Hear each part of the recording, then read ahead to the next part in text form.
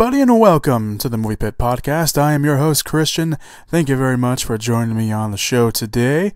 We have quite a podcast for you this week. We have some news items that caused some controversy, that have got some intrigue, and we just had a trailer drop that will sure to please many people. So let's get to it. This week on the podcast, of course, as we always start the podcast, we will be talking about the news items that came out last week after the podcast went up. First one being Marvel's Black Panther adds Forest Whitaker and more to its already impressive, I should say, podcast, very impressive film. At this point, I think Marvel is really just trying to get every great African-American actor on the cast because that's what it looks like, and it's just getting us more excited. So the cast has added Daniel, I'm going to mispronounce his name, Kaluuya, I think that's how you say his name, I don't know, Florence Kazumba, and Forest Whitaker. Of course, the film will be directed by Ryan Coogler, who directed Creed, and already has a cast of Chadwick Boseman, reprising his role as T'Challa, aka the Black Panther, Michael B. Jordan as the villain Killmonger, Winston Duke, which we talked about in the podcast, I believe last week or 2 weeks ago, as the villain Manape, Lupita Nyong'o and Diana Guerra from The Walking Dead, as members of the Dora Milaje, also bodyguards and fearless warriors of the Black Panther and the nation of Wakanda. Now, Florence Kazumba, I'm pretty sure I'm pronouncing her last name wrong too. She was already in Captain America Civil War. She played the bodyguard, essentially tells Black Widow to move, pretty much. And, you know, Black Panther was like, let's settle down here, as much as I would love to see that. So she's reprising her role. Daniel Kaluuya, I think I'm pronouncing his last name wrong again. You guys know I'm bad with last names here on the podcast sometimes. He will play a confidant to T'Challa, aka Black Panther, in the film, and Forest Whitaker will play someone named Zuri, who is an elder statesman of Wakanda, but I'm pretty sure you don't get Forest Whitaker just sit around and impart wisdom, although that would be a great scene in itself, in a Black Panther movie, especially in a Marvel movie. So it kind of seems like they brought him in to have a real big powerhouse in a supporting role in Forest Whitaker, which is fine because, again, Forest Whitaker is awesome. He's great. He's a tremendous actor when he's given some great stuff. So this lineup so far seems really cool.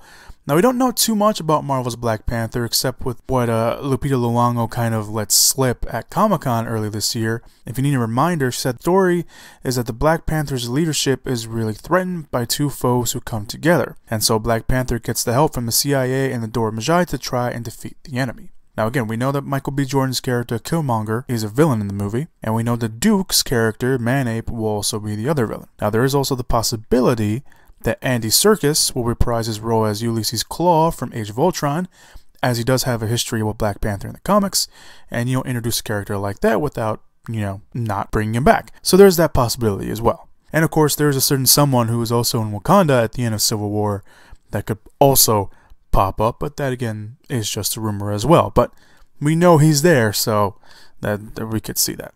Nonetheless, Black Panther starts filming next year for a release date in February 16th of 2018. Also, last week we had some trailers drop that were films that we've talked about here in the podcast before. The first one was the trailer for The Great Wall, which is the Matt Damon-led film that is directed by visionary director over in China, Zhang Yimou, who's directed films like Hero and House of Flying Daggers. And it tells the true, quote-unquote, story of why the Great Wall of China was built, and about the elite soldiers who are the last line of defense between China and these monsters. Now, the film has drawn some controversy, of course, because Matt Damon is really the only outlier of that cast, really. Although, at least from the first trailer that we saw, he was kind of the only outlier. But this new trailer brings in other characters. We knew that William Dafoe was going to be in the film, and we finally see him in this trailer. We see a little bit more of Pedro Pascal, aka Oberyn Martell from Game of Thrones. We see him a little bit more, and we see a little bit more of Matt Damon. We see a lot more action in this trailer. And again, there's a whole whitewashing controversy. Although the director came out and released a statement saying that Matt Damon's character was always meant to be a non-Asian character, but people just like to get upset. And it's not the only controversy we'll be talking about here on the podcast this week. But the trailer doesn't look that bad. I actually been waiting for this film. I knew about this film for like 4 years ago or 3 years ago when it was announced, and now that's finally coming out. I'm really looking forward to it, but we'll see what happens. The trailer is up there. If you want to go check it out, the link will be down below. But the first trailer for Power Rangers came out over the weekend, I should say, as well. And that's, it looks really good. I'm not gonna lie. I don't know why my voice got higher, but the first trailer came out. It was a teaser, really, but it gave us a real good sense of what the movie would really be about, and the tone-wise, anyway. We don't see any Zords. We don't see Zordon. We don't see Alpha 5. We don't even see the Rangers in suits. Although the very ending of the teaser kind of gives us a little sneak peek at how they're gonna transform, sort of. But for a teaser, it worked really well. We get our first look at Elizabeth Banks in action. She gives a really interesting line in the teaser saying, "I've killed Rangers before." So it makes it sound like, she's dealt with Rangers before, but also there's a very big history between Rita and the Rangers before the events of this film. So the teaser was great. I think a lot of people were really liking the teaser. At least from what I've seen, a lot of people were really liking the teaser. So we'll see what happens. Power Rangers does come out next year on March 24th, so we won't have to wait too long. But teaser-wise, I think it lessened a lot of people's hate for it. Maybe, I don't know. That was the only Power Rangers news that came out during the New York Comic-Con panel for Power Rangers. They announced that Goldar will appear in the film. Now, Goldar, for those of you guys who don't know, was the right-hand man monster, depending on what you want to classify him as, to Rita Repulsa in the original series. So he's going to be in it. There was no word yet on who will actually play Goldar, but the fact that he's announced seems pretty cool. So I don't know if they're going to have someone kind of play him very differently. They're going to make him all CGI or motion capture, but obviously they're going to change his look because they changed Rita Repulsa's look, and now they're probably going to change his look, probably keep it a little bit maybe like his old one. I don't know. We'll see what happens. Again, Power Rangers comes out next year. I'm sure we'll get like at least 2 other trailers before then, so we'll have to wait for that. However, the last bit of news items that came out last week after the podcast went up that I'm really excited about was another trailer, John Wick Chapter 2. That trailer was so good. I really liked it. I really loved it. If you saw the first John Wick and you see this trailer, they're upping their game. They're just gonna rock it out. It looks so good. I'm really pumped for this movie. So the John Wick Chapter 2, it follows, of course, John Wick coming out. This time he's going to Rome, and he's going to essentially kind of stop someone from controlling the International Assassins Guild that they're kind of all a part of, essentially. And again, it looks really good. Just watch the trailer. It looks awesome. It looks like again, they're upping the ante. It looks like there's going to be a lot more action this time around. But John Wick Chapter 2 comes out next year in February. So you can go check that out. Again, the trailer will be linked down below. Alright, so let's get to this week's news items. This week was interesting. There was a lot of little tidbit stuff that came out, and there was some, more in-depth kind of stuff that came out. So I know I'm missing a few news items that came out that I wouldn't mind talking on the podcast, but I just didn't really get to them too much. So forgive me this week's if I missed something that you saw and that I don't report on the podcast. Again, it was a bit of a hectic week for me over here as well, but no excuses. That's not an excuse, but so just want to throw that out there for all my 3 listeners. Self-loathing. No, that's not even right. That's not even right. Anyway, let's move on. The first news item is that again, some of these are really quick. Some of these are just more extensive. But the first news item for this week, Marvel's Captain Marvel will be an origin story. So, of course, we know that Brie Larson's going to play Captain Marvel. She may appear in the next Avengers movie. There's talks about that. No one's really sure. But she will get her own movie sometime soon. In the near future. I think it's 2018 when it comes out. I didn't write it down. But I think it's 2018. Of course, Brie Larson's going to star in the film. They have Nicole Perlman, who wrote Guardians of the Galaxy. She's co-writing the script with Meg Lefort. I think that's how you say her name. I could be pronouncing that wrong. She also co-wrote Pixar's Inside Out. So they're writing the script right now. It's going to be an origin story. It's going to be good. It's Marvel. It's Brie Larson. Come on. All right, so the next news item is that there's going to be a Bad Moms spin-off called Bad Dads that is set to come out next year.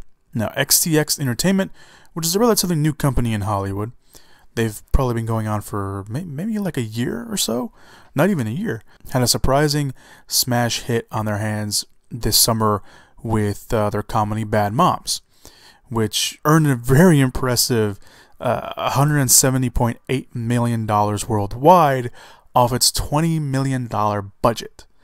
That's very impressive. So instead of doing the sequel, which many of us probably thought they would make, instead they're going to go with a spin-off called Bad Dads, and it has a release date of June 24th next year. Now the spin-off is only part of what XTX Entertainment is going to do. They're planning on doing like a reality show and digital content, possibly other spin-offs, but right now the main thing is that they're going to make Bad Dads. Now, I think a lot of people aren't on board with the idea of the spin-off. One, because Bad Moms was, about moms being tired of their daily routine and taking care of the family and everything. And then they decide to, just throw caution to the wind and do something crazy. And that was original. That was a somewhat original idea that we haven't seen before. And we see moms who are just tired of it.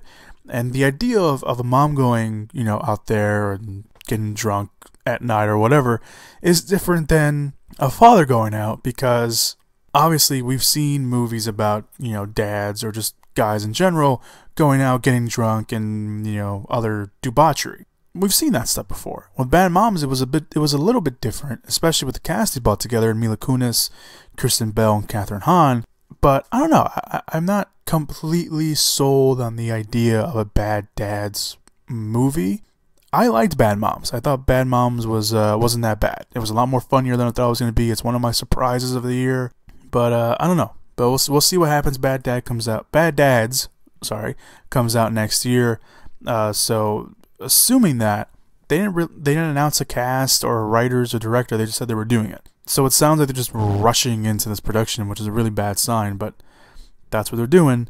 Filming, again, if they're gonna make that release date, then filming's probably going to start either later this year or potentially early next year, and then they're just going to rush production and start film and release it on June 24th. And no real surprise, Fantastic Beasts and Where to Find Them will have 4 sequels. That's right, because Warner Brothers likes lots and lots of money. Warner Brothers released over a 3-minute video of footage online, and it was there when they announced that the first spin-off / prequel of the Harry Potter films will be the first of 5 films. All jokes aside, Warner Brothers liking money, which I'm sure they do. It does look like Warner Brothers has a lot of faith in this new franchise to announce this outright before the first film even comes out. Now, there was a story that came out that this new film, Fantastic Beasts and Where to Find Them, was going to set up a trilogy. So there was going to at least be 2 more films. But now they're saying the whole new franchise will be 5 films in total. Is that counting your chickens before they hatch? Probably. But again, there is a very vivid, I don't think vivid was the right word, rabid was the word I was going to use, fan base for Harry Potter. So I don't see them not making any money off these films at all. Ride Along 3 will officially happen. A 3rd Ride Along film is now officially happening thanks to director Tim Story, who broke the news on The Wrap, saying that writers Phil Hay and Matt Manfredi are hard at work on developing a Ride Along 3 story. He also says that Kevin Hart and Ice Cube are expected to reprise their roles. Other than that, there are no early plot details just yet. For those of you guys that don't follow the films, Ice Cube plays a no-nonsense detective, while Hart plays his new brother-in-law that kind of annoys him along the way. Films didn't receive the best reviews from critics, but were otherwise massive successes at the box office. So getting another film in this little series isn't completely out of the question, considering again that they were very big successes and they have their fans amongst them. Personally, I didn't think Ride Along 2 was as good as the first one, and even the first Ride Along had its moments, but it was just an okay film. Now, Ride Along 3 is still in the early stages, so there's no word yet on when the film will come out, but considering they're already working on the story, and these films are made pretty much for the cheap, seems, by the cheap I mean not, this big, expensive, budget that all these other bigger sequel films kind of make. So Michelle Williams is in talk for a Janis Joplin biopic. Now, a biopic on the iconic musician Janis Joplin has been in the works for a while now, with actresses like Amy Adams, Renee Zellweger, Reese Witherspoon, and even the late Brittany Murphy were attached at some point to this project. And directors like Lee Daniels, Jean-Marc Vallée, and Catherine Hardwicke were also attached to direct at some point. But of course, nothing ever happened. Now it looks like the film is back on track with a new director in Sean Durkin, who directed Marcy May Marlene, which was a smash hit in the film festival circuit, and has Michelle Williams in talks to star in the film that will be called Janis. Now, Michelle Williams, of course, is a very great actress. She's going to be in films later this year. She has Certain Women coming out, which is a film, by the way, coming out this week. We'll talk about it a little bit later on the podcast. She also has Manchester by the Sea coming out later this year. That's already kind of being, polished and shined up for a big Oscar run, and especially her performance as well, supposedly. And she's been in films like, I think it was Blue Valentine, I think that's what it was called. But she's a great actress, nonetheless. And she's in talks to play Janis Joplin. Now, for those of you who aren't familiar with Joplin, she was a rock and roll legend. Again, the iconic kind of also fits in that same sentence. And she sadly, tragically passed away at the age of only 27 in the 70s due to a heroin overdose. But her life is very interesting, and it's something that does lend itself to be made into a movie because she was a very big figure at the time, and the film will supposedly depict the last 6 months of her life. So we'll see how that kind of happens. And the movie has been, the movie has been, again, it's been in production for a long time, and it's gone through a lot of false starts and delays, and there was even like rights issues at one point. Now we have Williams attached to star, and she has 2 big movies coming out. Manchester by the Sea, if that does as well as many people expect it to be, whether it be in the box office or during the Oscars, I think this could really push the Janis Joplin biopic to finally get made. So we'll see what happens with that. There's no production date announced just yet. Again, she's only in talks for the film, so we'll see what happens. The Lion King remake gets a writer. Disney is moving forward fairly quickly with their new iteration of The Lion King that will be directed by Jon Favreau, who of course directed their smash hit The Jungle Book earlier this year. The Hollywood Reporter reports that Jeff Nathanson has been hired by Disney to pen the screenplay for the film. Nathanson already actually has a history with Disney, as he wrote the newest Pirates of the Caribbean film, Dead Men Tell No Tales, that opens next year. The plan is to make the film look like the live-action film, of course, similar to what they did with The Jungle Book. Again, directed by Jon Favreau, and ended up being a pretty big hit for the studio. Something I'm sure Disney thinks this new version will, of course, be. Now that they have a writer, it does seem that Disney is fast-tracking this film so it can be Jon Favreau's next film. Now, Favreau was working on the sequel to The Jungle Book, but that might be put on the wayside for now. Now, there's no word yet on a potential or possible production date or release date for The Lion King, but since they're fast-tracking it, I'm pretty sure we'll probably hear about it sooner rather than later. And speaking of Disney, they are developing a Don Quixote film. Terry Gilliam is probably somewhere off in the mountains yelling, but Disney is developing their own adaptation to the classic novel of Don Quixote from La Mancha. The film will be written by Billy Ray, who wrote the first Hunger Games film, and Captain Phillips. He also set to produce the film. Now, for those of you guys that don't know, the 1605 novel, yes, that novel is that old, The story told of a lower-class aristocrat named Alonzo who, after reading too many novels about chivalry, lost his sanity and comes to believe that knights, maidens, and dragons exist for real.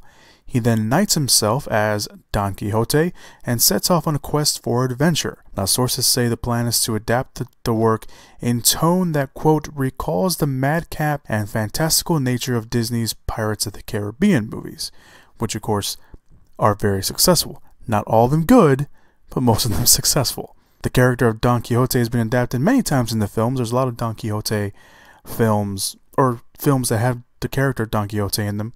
But one person that has always wanted to bring the character to the big screen was Terry Gilliam. Now, he looked like he was finally going to do his Don Quixote film. It was supposed to start filming this month, actually, but once again, as many times before, the film was met with a delay that he couldn't foresee.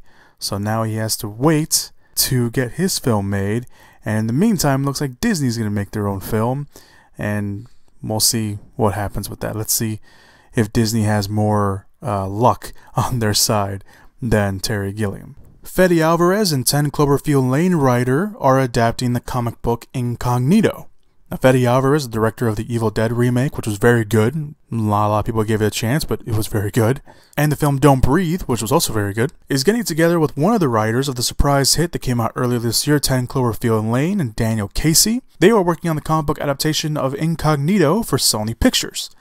The comic was created by a very big comic book writer named, maybe some of you guys know if you read a lot of comic books, Ed Brubaker, and artist Sean Phillips. Now, for those of you guys who don't know the comics, like I do, the comic revolves around the central hero called Zack Overkill, yes, who once served as a supervillain under the main villain of the series, the Black Death. He is now serving the rest of his life under the Witness Protection Program as a mail carrier, but Zack suddenly discovers a means by which he can regain his super strength by mixing drugs of all different kinds, and develops a conscience and becomes a vigilante who attracts the attention, unfortunately, of his former boss. Alvarez is pretty much 2 for 2 at this point, at least for me. Like I said, Evil Dead remake was really good, Don't Breathe was very good, and there's no signs right now that he will direct, but he's at least writing the film, which is pretty cool. It's still in the very early stages. As for Daniel Casey, he's worked on the script for 10 Cloverfield Lane, although he wasn't credited for the film, unless he used a pseudonym that I didn't know about. But he's pretty much still a newcomer in Hollywood, so Incognito will probably be, next to 10 Cloverfield Lane, will be his biggest project to date. Now, there's no word on when Incognito will go into production. It sounds cool, and of course, Sony Pictures is probably gathering up some comic book properties now that, they don't necessarily own Spider-Man all to themselves, since he is now part also of the Marvel Cinematic Universe. But we'll see what happens with that. Evangeline Lilly will be in Avengers 4 and says that Ant-Man and the Wasp has a script. Now, Evangeline Lilly made her debut in the Marvel Cinematic Universe in Ant-Man, playing Hope Pym. Although she didn't become her comic book counterpart in the film, she will be making her debut in the suit and as the character, I should say, of the Wasp in the Ant-Man sequel, Ant-Man and the Wasp. Speaking of a blaster at New York Comic Con, she said that the movie does have a script, although it's not yet approved. But she did mention that she will not be in Avengers 3 because they wanted her appearance in the costume, and they wanted essentially her origin story and exploring who this character is to be in a standalone movie, being the Ant-Man film. So it's not just her being like, yeah, I'm the Wasp now. No, you don't need to know what happened. No, we're good. Let's go fight Thanos. So that seems pretty cool. And she will be in Avengers 4. She did say that she would be in there. Now, of course, she could be in Avengers 3, just not in costume, but we don't know. Nonetheless, Lilly, I didn't have a podcast at the time when Ant-Man came out, but I always did think that Lilly was, Evangeline Lilly, was a good addition to the Marvel Cinematic Universe. And I can't wait to see what they do with her character of the Wasp in the Marvel Cinematic Universe, because the Wasp, of course, is a very beloved character by many fans, and you can't really have Ant-Man without the Wasp, so we'll see what happens with that. Guy Ritchie is in talks to direct a live-action Aladdin film for Disney. The Hollywood Reporter reports that Guy Ritchie, the director of the Sherlock Holmes films and The Man from U.N.C.L.E., and the upcoming King Arthur film coming out next year, is in talks with Disney to direct their live-action adaptation of Aladdin. Disney has, of course, been working on a live-action adaptation for a while now, and at one point was planning a live-action prequel for the Genie character, although that kind of seems like it fell through because there has been no news off that project in a long time. And now it looks like they're moving forward with Guy Ritchie, which is a very unexpected choice to do an Aladdin film. The film currently has a script by John August, who has written films like Big Fish, and aims to make a, quote, ambitious and non-traditional take on Aladdin. The studio also intends to make it a non-linear narrative, which sounds very odd, but at the same time, kind of right up Guy Ritchie's alley. The film will also keep some of the original film's music and will incorporate some familiar musical elements in the film. Of course, what exactly does that mean? We have no idea yet, but Aladdin. But we'll see what happens. I mean, look, I like Guy Ritchie. I think Man from U.N.C.L.E. was very underappreciated when it came out in theaters.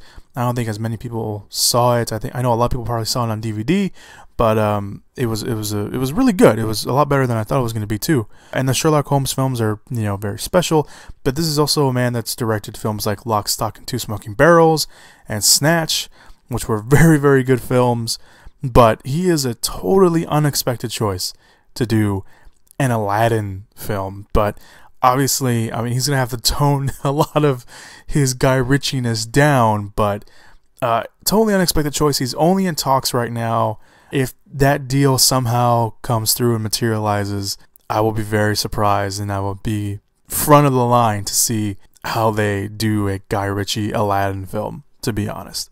Universal's The Wolfman gets a writer. Now, Universal Studios is going to start their new Universal's Monsters Shared Universe with The Mummy next year, which actually stars Sofia Boutella.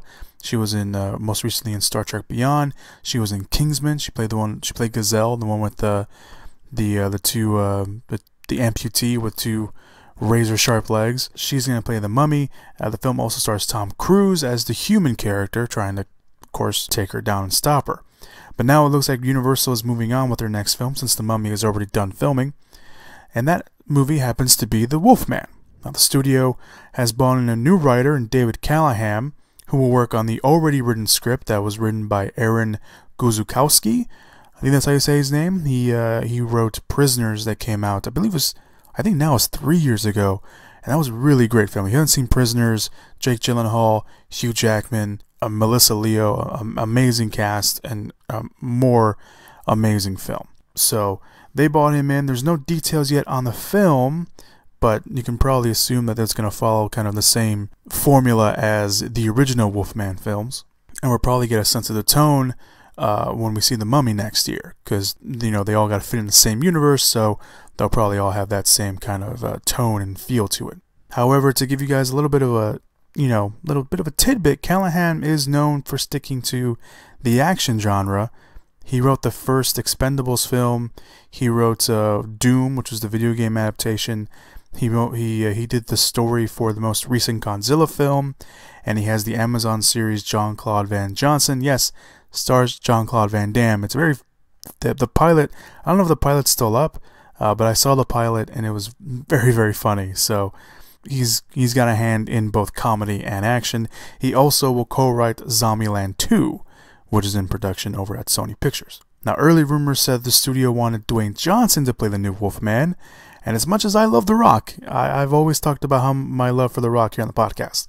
Every time we talk about him, the casting seems a little bit too much. I love The Rock. But the character has always been kind of looked at as a mild-mannered man before changing into this monster. And not saying The Rock can't pull that off, and it would be cool to see him as the Wolfman, and even the character, which is blanking on me, Talbot is the last name. Can't think of the first name. But I think this is the first time that, and probably the only time, I will ever say this. I don't think The Rock should play the Wolfman in the movie, but that's just me.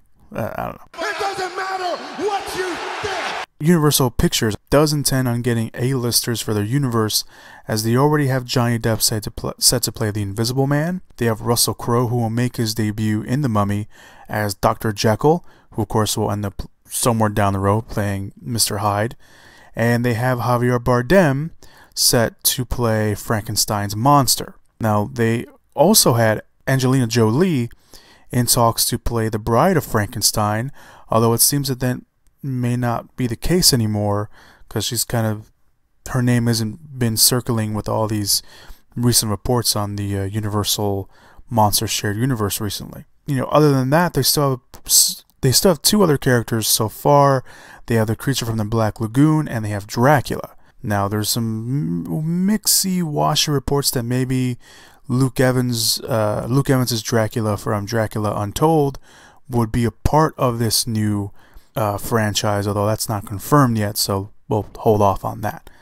But The Wolfman does currently have a release date for April 13th, 2018. We'll see what happens with the Universal Shared Monsters. I'm a huge fan of the Universal Monsters from back in the day. The Lon Chaneys, the Bela Lugosi's, the Boris Karloffs. And those movies, I don't know, there's just something about those movies that are really special. And it's one of those film franchises that kind of was originally the original shared universe. Marvel takes a lot of the credit nowadays for creating these shared universes, but the Universal monster films, those were kind of the original shared universe back in the day. So Universal just going back to their own stopping grounds and seeing the monsters told in a modern day setting, because all these films are going to be told in modern day, seems kind of interesting. And now I'm very interested to see how they take it. And I hope that they all turn out very good. I mean, they're going for A-listers, so they're not going to, just put any Joe Schmo on the big screen and in their films. But yeah, we'll see what happens with the new Universal Pictures shared universe. This is a news item that I heard, and I really got bummed out, because this is something that I was really looking forward to. Benicio del Toro has dropped out of The Predator. Son of a bitch. But they've also added Boyd Holbrook to the cast. Now, the Shane Black directed Predator sequel called The Predator has just lost one of its main attractions in Benicio del Toro. As reports say, that Del Toro has dropped out of negotiations of the film due to, of course, scheduling issues. However, the studio has lined up another actor in Boyd Holbrook, who is also someone we'll talk about later on the podcast. The reports state that Fox struggled with casting Del Toro in the film from the very beginning, even pushing the start date back to February to accommodate his other films, but still couldn't resolve the issue when the other film commitments shifted again. Now that they've lost Del Toro and added Holbrook, Fox is planning on beefing up the supporting cast, but the plan was always to make the film an ensemble cast, and nothing against Holbrook. I've seen Holbrook in just a few little films here and there, but he's no Benicio del Toro. And it seemed like when they first announced that Benicio del Toro was going to be in the film, they were going to surround him with a very good, again, an ensemble cast. And that was really exciting. I was already looking forward to a new Predator film, and Shane Black being attached did kind of up my excitement a little bit, since he was in the first Predator film and even did some script work for that film. But I don't know. I mean, losing Benicio del Toro, that's a huge hit, because it's Benicio del Toro. He's a really great actor. But of course, Benicio has the Guardians of the Galaxy films. He's got Star Wars Episode 8, which he's going to be a part of. He's got the Sicario sequel, and probably some other projects that we don't know about. So it's a bummer, but they did find Boyd Holbrook, I guess. He's the big name this week, by the way. So we'll see what happens. Like I mentioned, Shane Black will direct the film off a script that he co-wrote with Fred Decker, who wrote The Monster Squad, but no other plot details are revealed just yet. The film aims to begin filming next year, with the release date of February 9th, 2018. Jurassic World 2 will bring a new aspect to the dinosaurs. Jurassic World 2, not the official title by the way, is currently in the planning stages, and we don't know too much about the film other than stars Chris Pratt and Bryce Dallas Howard will return. The film will also be directed by new director Jay Bonilla, who he has directed a film that's coming out later this year called The Monster Calls. Everyone that's seen it so far has been saying it's really, really good. So there's that. He also directed The Impossible. I think that's what the movie was called. The movie about the tsunami with Naomi Watts and Ian McGregor. I think he was in that film.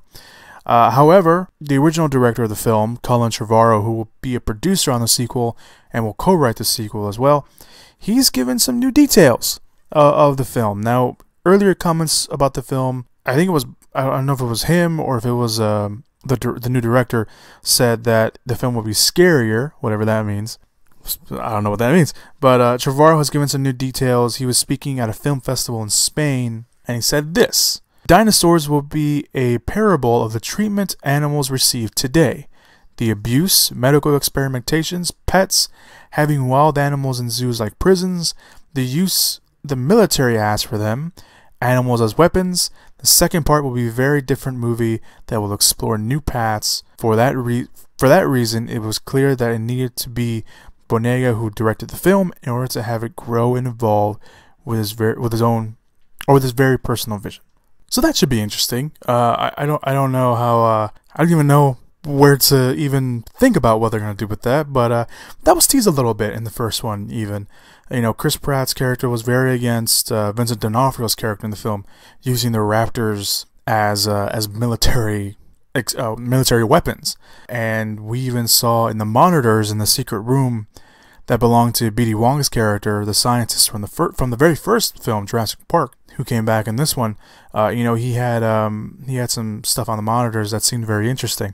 So that was kind of teased a little bit in the first one. I'm sure that's kind of where they got the idea, and that was something that they wanted to explore in the sequel. But this idea that the dinosaurs would be a parable of the treatment that animals receive today, that's interesting, and it's, I didn't even know, again, like I mentioned, I didn't even know where, to even think about going, I'm completely lost at this moment. I can't even put a sentence together. I can't even think about, how they would go about that in the film. So it should be interesting to see. Again, the new director they have, he's a very visionary director, and he's one that people are very, very excited about in Hollywood. So we'll see what he does with Jurassic World 2. Jurassic World 2 will open in theaters on June 22nd of 2018. Now here's the other controversial news item that I mentioned earlier. Disney's live-action Mulan avoids, quote, controversy. And I'm using quotes in my own way. Now, some were already weary about a live-action Mulan film. However, there was a report that came out that had some details of a leaked spec script that had everyone up in arms, and at first glance, it was well-deserved. Now, the leaked script had the film focusing on a 30-something European trader that falls in love with Mulan, who then joins the Chinese Imperial Army to protect her. So yes, they essentially took away what made Mulan, well, Mulan. Dishonor on your whole family! However, a new report says that will not be the case, so everyone can settle down. An anonymous source released a statement to Vulture saying the spec script was a jumping-off point for this new take on the story that draws from both the literary ballad of Mulan and Disney's 1998 animated film. Mulan is and will always be the lead character in the story, and all of the primary roles, including the love interest, are Chinese. For those who don't know, Mulan was an actual person, although I don't know, how much of it, Disney carried over. But of course, Disney-fied it and made it their own thing. With, a good attempt. It was a good movie. However, I can see why many, mostly, at least from all the outcry that I saw on Twitter and everything, where mostly Asian Americans would be upset at this, since it is taking a female hero at that, and basically turning her into pretty much a side character and a supporting character in her own self-titled film. And making her love interest a white man, in this case, and, just making him do all these things for her. Now, that being said, Disney announced that they are doing a global casting search for Mulan, so we'll see where that goes. And again, the anger is justified, because let's face it, they all the mentions I just said, and all the whitewashing, controversies going on in Hollywood at the moment. However, and then this is the part where I'm prepared to get a lot of hate thrown at me, it was only a spec script. Now, for those of you guys who don't know what a spec script is, it's also known as a speculative screenplay. It is a script where a writer or writers write their own script without a studio attached or even their knowing, and hopes that once it's done, they can send it around Hollywood and see if anyone wants to make it, produce it, and finally buy it. So the Mulan script was never actually commissioned or written under Disney's knowing. Unless it was, and they were like, yeah, go ahead, write your own thing. But that's not usually how spec scripts work.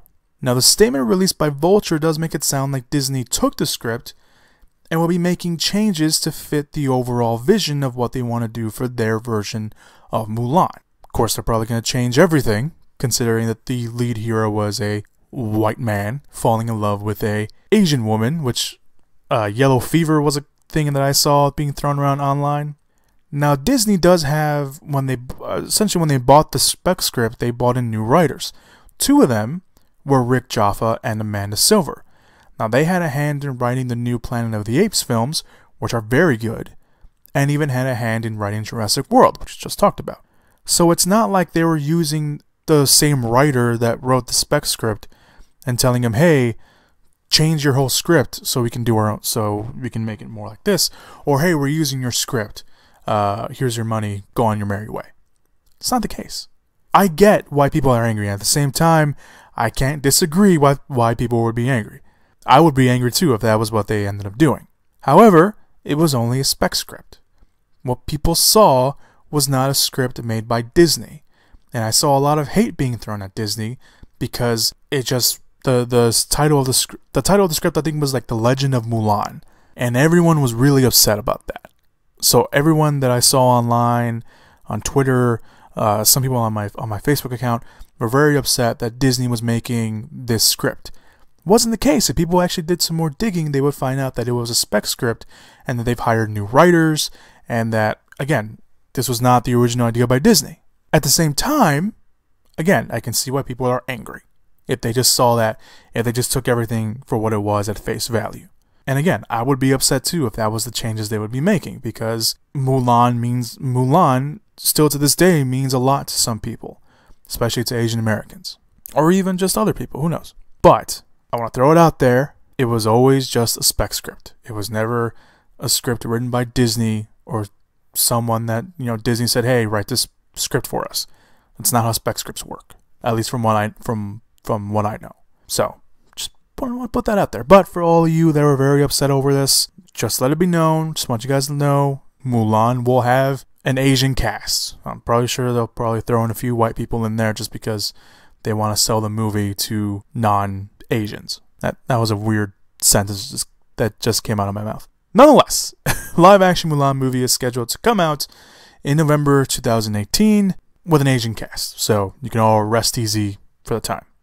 And the final news item of the day is about the third Wolverine film called Logan. And we have some new character details that have emerged. And also, Mr. Sinister may not appear in the film after all. Now, the Wrap has released a few new character details about the third Wolverine film, again, called Logan. First, early in the week, it was announced that Boyd Holbrook, hey, there's that name again, will be playing one of the villains in the film called Donald Pierce, the head of security of Transigen, the organization responsible, again, for making mutants into killing machines in the future setting for the film.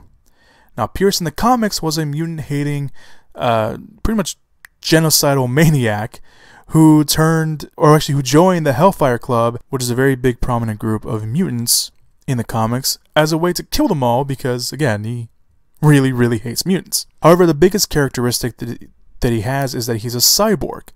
His artificial limbs grant him pretty much super strength and resistance to damage, and he's also the leader of a group of assassins known as the Reavers, who were also rumored to be in the third Wolverine film for some time. So there you go. They also released a picture of him, very Mad Maxy. That's kind of how all the pictures have been looking. They haven't, Logan, I should say, at this point, has an Instagram account where they've been, kind of releasing pictures here and there, and they're all kind of really in black and white. And they released a picture of Donald Pierce kind of just chilling there in a car, and it just had the word Pierce, and kind of the Wrap kind of picked up on that, and did some digging, and they found this out. So Donald Pierce is in the film, and the Reavers are in the film. It looks like, maybe we'll find out, but we know that at least he's in the film. Another character that we know a little bit more about, which is another rumored character called X-23. The reports say the little girl teased on the poster is a young girl named Laura, and for the comic book fans, they know who that Laura is in Laura Kinney, who is in fact the mutant X-23. Now, for those who don't know, X-23 was an experiment similar to Wolverine and Logan, and it gave her powers similar to Wolverine, like healing factor, superhuman strength, senses, speed, and reflexes, and she also has adamantium claws. However, she only has 2 instead of 3, and she will be played by a newcomer, a young actress named Sienna Novikov, and their only other credit is an uncredited role in Daddy's Home, the Mark Wahlberg, Will Ferrell comedy that came out last year. Now, when it comes to Richard E. Grant, on who he's playing, the speculation that he will be playing Mr. Sinister has pretty much just gone out the window because that won't be the case. The rap reports that Grant will play a character called Dr. Xander Rice, and Rice is a scientist in charge of Transigen. Now, this follows an early character description for Grant when he joined the project, saying that he was a villainous mad scientist, which pretty much fits the bill. Now, the character in the comics does have a history with Wolverine, so I won't go too much into detail in case they decide to actually use that history in the film. I will say, though, that Xander Rice's comic book counterpart and making him be a part of Logan, it makes a lot of sense, especially, again, if they go down that route. But nonetheless, he's not playing Mr. Sinister. And speaking of Mr. Sinister, another bit of a bummer this week. The rap says that Mr. Sinister will not appear in Logan, despite what Bryan Singer said in the commentary track for X-Men Apocalypse.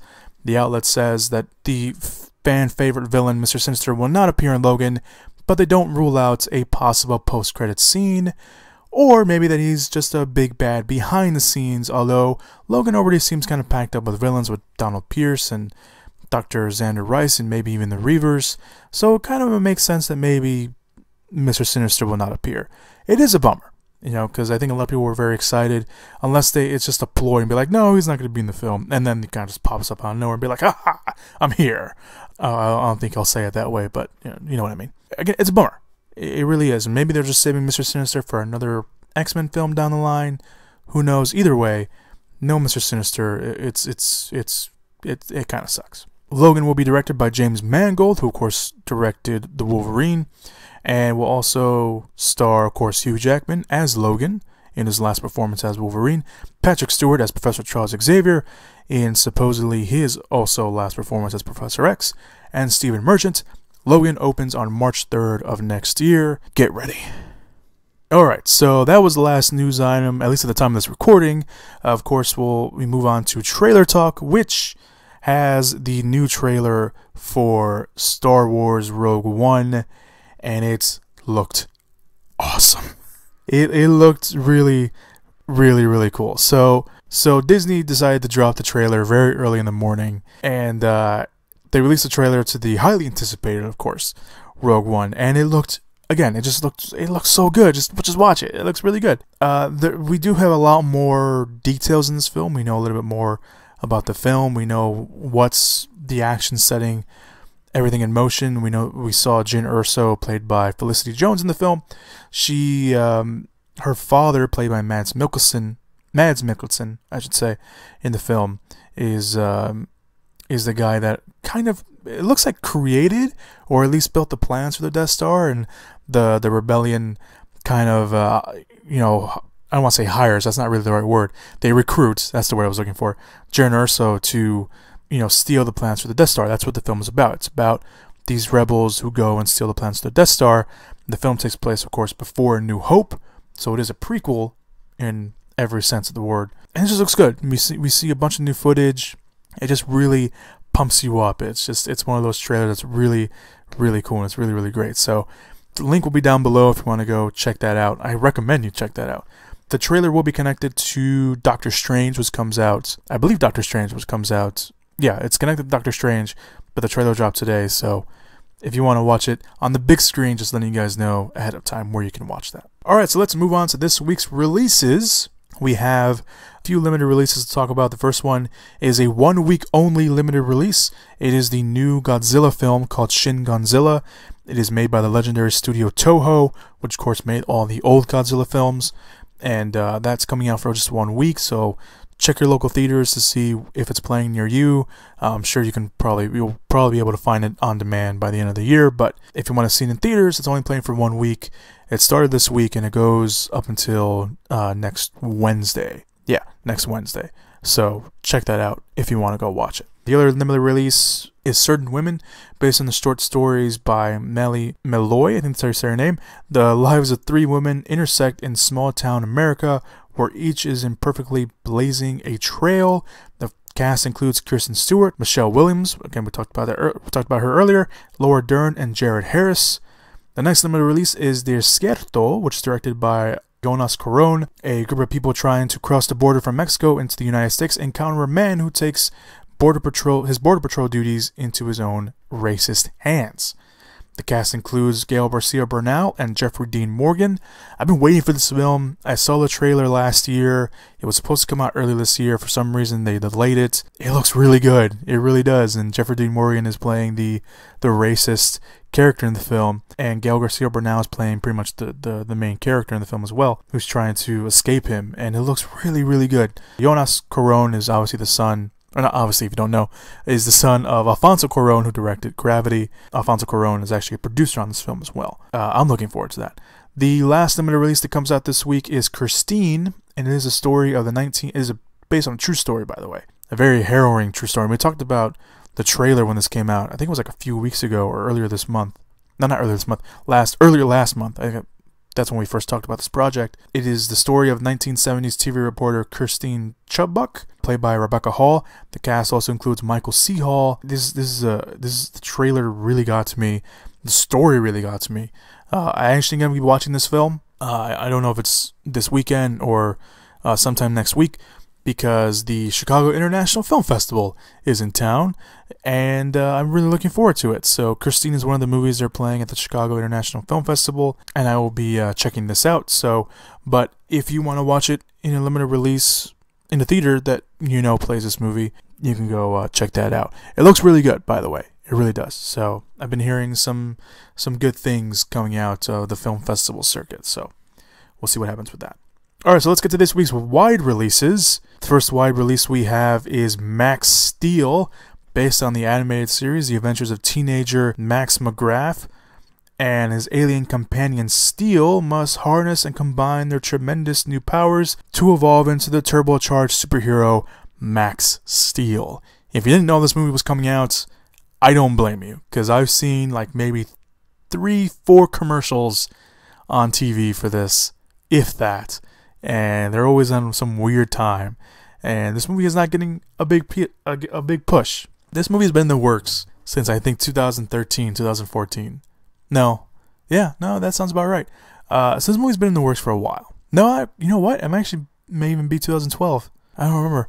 But this movie's been in the works for a long time, and it's a movie that is getting one of those just little pushes. It got its release date like 3 weeks ago. And it's just, I don't know, there's no real big marketing push for this. If you didn't know this was coming out, I don't blame you, but I don't think it's going to do that well in the box office. Just putting that out there. The next limited release the next wide release, I should say, is Kevin Hart, What Now? It is, of course, the new comedy show film by Kevin Hart, where he performs in front of a crowd of 50,000 people at Philadelphia's outdoor venue, Lincoln Financial Field. And there's also a kind of a little bit of a placeholder before the stand-up routine that stars Halle Berry, Don Cheadle, and Kevin Hart as well. And I don't know, it looks pretty funny. I mean, I've never seen a comedy stand-up film like stand-up film. Obviously, it's a comedy, but I've never seen like a stand-up film in theaters. And there's something about watching that. I don't know. There's just something about watching a stand-up routine in a theater as a movie. I don't know. It's just I've never seen any of those, and I like Kevin Hart. Kevin Hart's kind of grown on me over the last few years, but it looks funny. Yeah, some of the stuff that I've seen, the trailers and stuff, it looks really pretty funny. But there's that. And finally, the last wide release this week is The Accountant, directed by Gavin O'Connor, who directed Warrior. A mad savant, played by Ben Affleck, uncooks the books for a new client as the Treasury Department closes in and the body count starts to rise. The film also stars Anna Kendrick, John Bernthal, J.K. Simmons, Jeffrey Tambor, and John Lithgow. The film looks pretty good, not gonna lie. Looks really good. Seeing Ben Affleck as his own Jason Bourne-like character seems pretty cool. It looks like he's a math savant. It looks like he also has some sort of I think I've been hearing Asperger's a lot from some people, so that kind of looks like what he has as well. But I don't know. The film looks good nonetheless. It looks like a really great action thriller. Seeing Ben Affleck as this kind of looks pretty kick-ass assassin. You got Anna Kendrick in there. You got John Bernthal. You got J.K. Simmons. You got Jeffrey Tambor and John Lithgow. It looks really good. That's one of the movies that I'm looking forward to watching this weekend, if I have time, because of the Chicago International Film Festival. I have a lot of movies to kind of catch up on, so there's a lot of very busy this weekend watching movies because I'm a nerd. So yeah, those are your movies coming out this week. The Accountants, Kevin Hart, What Now, Max Steel, limited releases, Christine, Certain Women, Desierto, and if you want to go check out the new Godzilla film by Toho, it is a 1-week affair, so be on the lookout for that. It's not playing everywhere, so be aware of that. It is a limited release after all. Alright, so let's move on to this week's box office predictions. Last week, my box office predictions were off because I thought that there would be enough people that would be able to overlook another controversy, a very controversial week this week and last week, but that wasn't the case, although I'm not surprised that the movie didn't make the top 5. So my picks last week were The Girl on the Train, number 1, Miss Peregrine's Home for Peculiar Children, number 2, Deepwater Horizon, number 3, The Birth of a Nation, number 4, and The Magnificent Seven at number 5. Last week's actual box office was The Girl on the Train, Miss Peregrine's Home for Peculiar Children, Deepwater Horizon, The Magnificent Seven, and Storks. And the new movies that came out last week, Birth of a Nation came out at number 6, and Middle School, The Worst Years of My Life came in at number 7. So, Birth of a Nation, I haven't seen Birth of a Nation yet. I want to go watch it. Like I mentioned last week, I think the story of Nat Turner, the person who was being focused on in the film, is still a story that should be told, and but people will make their own judgments. So I want to go watch that. I still haven't seen Miss Peregrine's Home for Peculiar Children. I really want to go watch that. And The Girl on the Train was okay. I have a mini review up on my WordPress account reviewing The Girl on the Train, Storks, Deepwater Horizon, which I really loved as well, and I really love Storks too, surprisingly, and Masterminds. So I have a mini review up on my WordPress account. I'll give a link a little bit later as I end the podcast, but yeah. So that's it. So this week's box office prediction picks, I should say. I think The Accountant will be number 1. I think Kevin Hart's What Now will be number 2. I think The Girl on the Train will be number 3. Miss Peregrine's Home for Peculiar Children will be number 4. And at number 5, I think it's going to be a battle between Deepwater Horizon and Storks. I say that because Storks is the only animated film out in theaters, and it managed to bump itself back up to the top 5 last weekend because, again, there was no real kids movie out this weekend. So, and Miss Peregrine, I think, is still getting some good word of mouth. So is Deepwater Horizon, but it should be interesting to see which one of those movies stays in the top 5 because there's no real kids movie out right now. Miss Peregrine, you can make the argument for, but kids like talking animals, so they're gonna want to go watch Storks. So that's gonna be a little battle between the top 5. I don't think Max Steel, obviously with the lack of promotion it has, will make it into the top 5 in any way. But we'll see. So my picks: The Accountant number 1, Kevin Hart's What Now number 2, The Girl on the Train at number 3, Miss Peregrine's Home for Peculiar Children number 4, and I think Deepwater Horizon and Storks will battle it out for the top 5 position. If I had to pick one, I think I would pick Storks. Just mainly off the fact that there is no real animated kids film that comes out this weekend. So there you go. All right, everybody. So thank you so much for joining me on the podcast this week. Again, it was a weird week for me. Again, a little bit busy over here on my end, but I tried to put the podcast as together as I could. And if you weren't pleased by this week's podcast, I don't blame you. Neither am I. Although I'm never pleased with anything in my life. So. Self-loathing. No. Anyway, thank you guys so much for listening to the podcast this week. You guys have been great. And as always, if you want to stay up to date on what we're going to talk about on the podcast and what maybe we don't talk about on the podcast. You can go over to Facebook and go like my page that we made for the podcast. It's at facebook.com/moviepit, facebook.com/moviepit. A link will be down below in the description/show notes area if you want to go actually click on the link. Also, you can find my written reviews and more blog posts and movie thoughts and stuff like that over on my WordPress account, which is movieswithchris.wordpress.com, movieswithchris.wordpress.com. Again, link will be down below if you want to go actually click a link in the description/show notes area. Also down below are all the trailers that came out this week. I will try to keep up to it. I know some trailers came out this week, but the only real big one that I focused on was the trailer for Rogue One, a Star Wars story. The trailers for Power Rangers and John Wick Chapter 2 will be right there down below in the description area with the Rogue One trailer. So yeah, you guys go click on those and watch them. And yeah, that's it. That's all the movie news I have. Again, at the time of this recording, I'm recording this podcast a little earlier than I usually do because it's been a hectic week this week for me, and I just wanted to make sure I get a podcast out this week. So if any big news items come out after the podcast, we'll talk about it here on the podcast next week, or you can just again go to the Facebook page and get a little heads up on that. So thank you guys so much for listening to the podcast this week. Again, you guys have been great. You guys have been awesome, and I can't wait to see what you guys think. Let me know down below what movies you're looking forward toward this week. What was your favorite news item? Was there a news item that I didn't talk about that you saw that I didn't talk about and you want to talk about? Just leave your general thoughts down below in the comment section and or in tweet fashion, depending on where you're getting this link from.